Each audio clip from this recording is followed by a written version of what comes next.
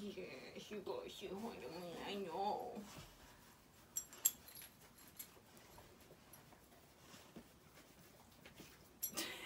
He's a goofy boy. Okay. Hi guys, it's Vixen. Welcome back to my channel, and if you are new to my channel, I am Vixen. I'm a college student. I love to read and I own a small business. I went home for the weekend because someone missed me and I missed him. And someone's been having bad allergies, I know. It's like they're not even taking care of you here. I know. But I figured we could do, thank you. We could do my September wrap up while I'm home, since I'll have all the books. Books. You know Mama loves books. And you like treats. Yeah. I love you. I know, you just won't leave Mama's side. But yeah, I guess we can just get into that. Okay. You have itchy skin. Why are you so itchy? Are you dry? Do I need to put leave-in conditioner on you or something? No. Go. Don't jump on me, please. Lay down. Lay down. Good boy. I know you want to play. You like playing. And you haven't seen me. Oh my god, you were so itchy for no reason. Baby! You're being difficult. I'm gonna talk about this one. So, we have Dog on It by Spencer Quinn. And I would rate this book a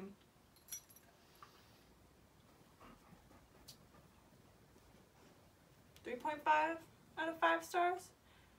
It's a really good book. I liked it. It kind of dragged on in certain spots. It kind of was a little tedious, but it was really cool. This book is about a dog named Shet who flunked out of police school, and his owner is a private detective that specializes in cheating cases and sometimes missing person cases. He doesn't typically go after those because it's kind of iffy, but yeah.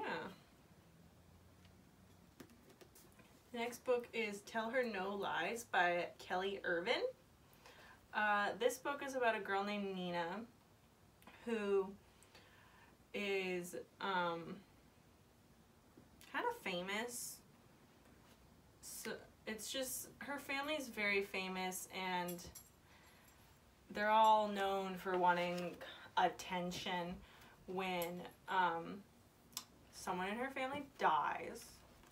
And basically what happened is that everyone blames Nina because she was in the house during the time, but she is not the murderer.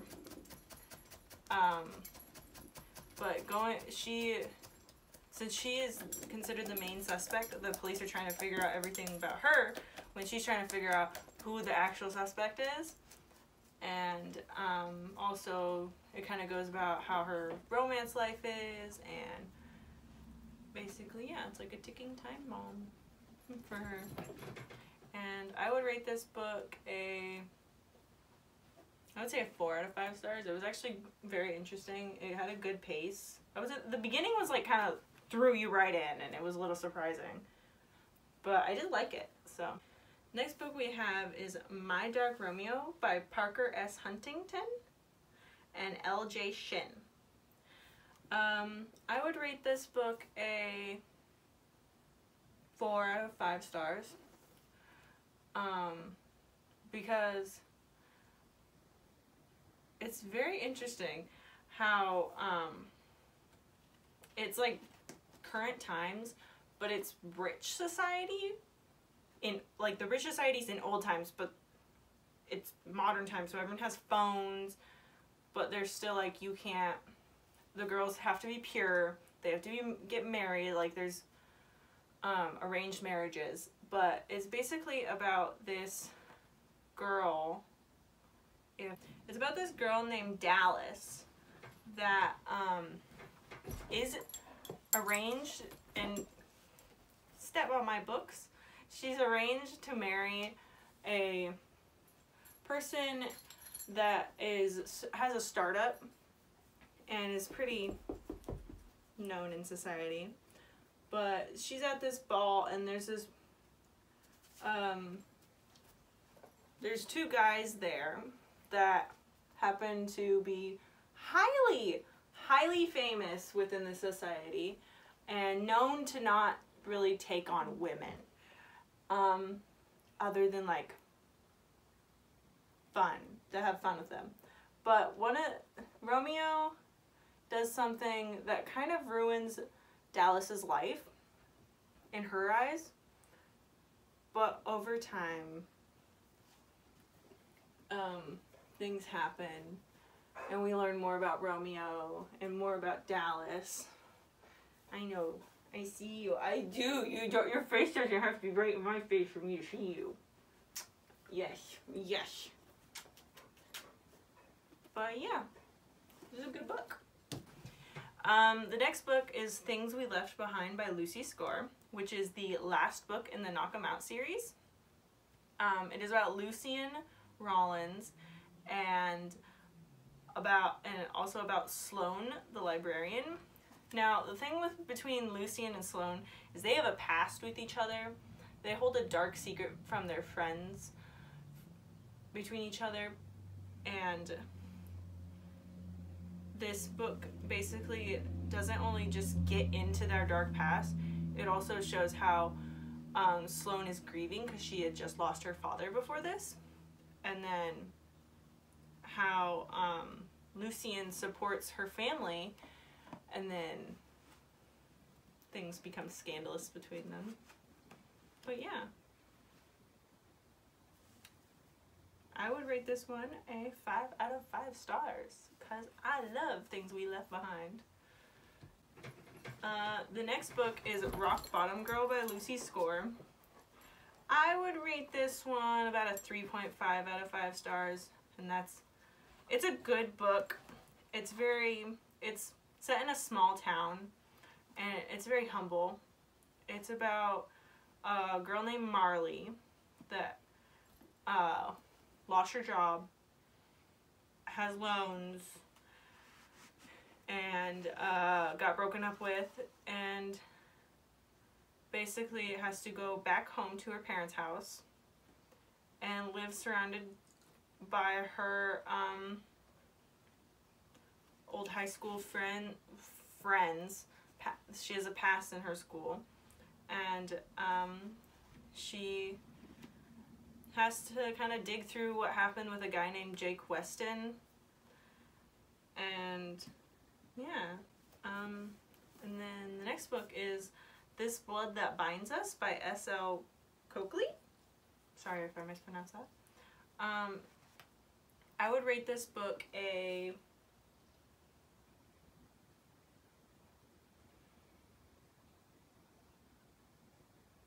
4.5 out of 5 stars. This is the first book in a series. The second book is supposed to be coming out in October, and it is about a girl named Kimberly Burns, who is a college student that goes on camping trips by herself, and a boy named Aaron Callum, who is a newly turned vampire and is also going to college with his 3 brothers, who are all on the run from a cultish type thing called The Family. But they're both like avoidant of each other, but then Kimberly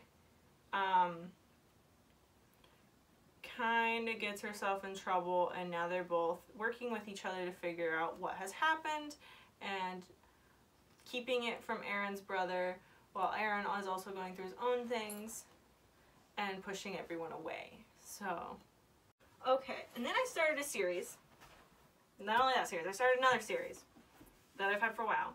It's The Darkest Minds by Alexandra Bracken. Obviously, this is about a girl named Ruby, and this is set in a fantasy world. This is the first book. This is the second book. I have the third book and the fourth book at my dorm at college. But Ruby, in this world, they all have a sort of power, and if they don't have a power, they typically die, the children, because there was like a plague that came onto just America. That says something right there. But basically, she escapes her assigned camp that she is in for her powers, and her level of power she lied about, and so no one knows exactly what she is, and she ends up with a group of other kids, one of which is named Zoo and is a young girl who has a past and is kind of scared of it, a boy named Chubbs who also has somewhat of a past. He's very standoffish, kind of doesn't like Ruby at first, and then another boy named Liam who is the leader of Zoo and Chubbs, and may or may not start liking someone, but basically they are all kind of working together to get away from the government, which is who are trying to take the children back and put them back in their camps. And the issue is, if Ruby were to go back to her camp, she would die because of her powers. And in the second book, Ruby has to join the opposite side of the government, the people that are against the government, and she joined only to save her friends.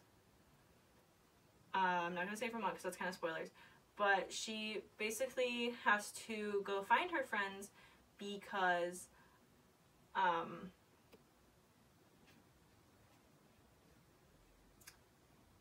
one of the other agents she works with lost something. I read 8 books in September before I moved, and I don't think I'm going to be able to read that many books while I'm actually going through college, but that's pretty fun, and yeah. Hi guys, it's me, Vixen, and this is the second part to the video of what I'm reading. So this is my October TBR. I'm now back in my dorm, so I'm currently reading In the Afterlight by Alexandra Bracken, which is the third book in the A Darkest Mind series, and then I also have the fourth book in this series, and so yeah, I'm not really gonna give a review since we already kind of know it. I already gave like a review of the other ones. And then we have The Hating Game by Sally Thorne. This is my roommate's book, but she's letting me use her books. It is basically about two people that hate each other, and they both kind of like, they have to be around each other a lot, so they're always like always mad at each other and not afraid to show it. So yeah. We have A Cry in the Dark by Jessica R. Patch. This book is about a woman named Violet Rainwater, who is a FBI special agent, and she is trying to catch a serial killer in Kentucky, which is, yeah, so this book is a murder mystery from the detective's view. But the next book is Under the Whispering Board by T.J. Klune. This book is, I'm sorry, I feel so bad for this book. But if I can find it. It is about a character who is dead and doesn't know he's dead, And well, yeah, about after death. Yeah, that's kind of what I got from that. I want to like fix the cover so badly. Okay, can you stay there? And then the last book, I don't think I'm actually gonna finish all these books, because I'm in college as well. She also has random things in her books. Next book is The Love Hypothesis by Ali Hazelwood. I've never read any of Ali Hazelwood, so I'm definitely interested in reading some.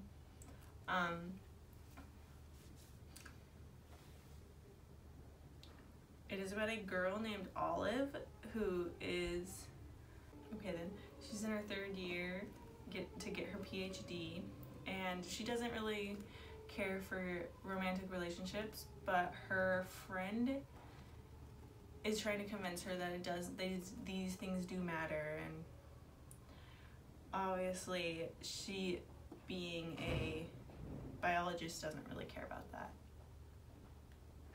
and takes things the scientific way. But yeah, that is my TBR for October. To be honest, I might not even read, I might read 1 book and then I'll feel really bad. But I will try to at least get through 2 books this month. But anyways, yeah. I kind of want to do a QA video soon, so if anyone has any questions, you can leave them in the comments, or I will leave my Instagram in the description, and I will be posting a Q&A thing on there. So yeah, thank you guys for watching. Bye!